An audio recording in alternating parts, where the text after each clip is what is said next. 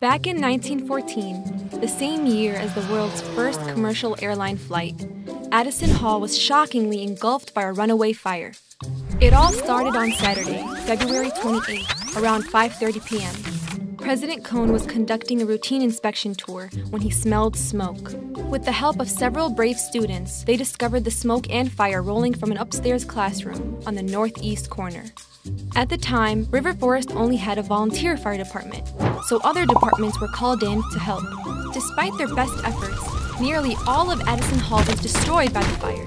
Fortunately, everyone got out safely and no students, staff, or firefighters were hurt that day.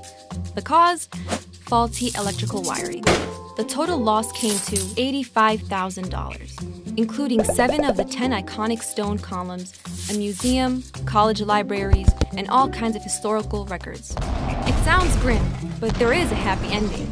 People from all over the country rallied behind Concordia. With their help and support, Addison Hall was rebuilt and back in service almost exactly 1 year from its first dedication. It stands proudly today as an icon and legendary landmark of Concordia University, Chicago.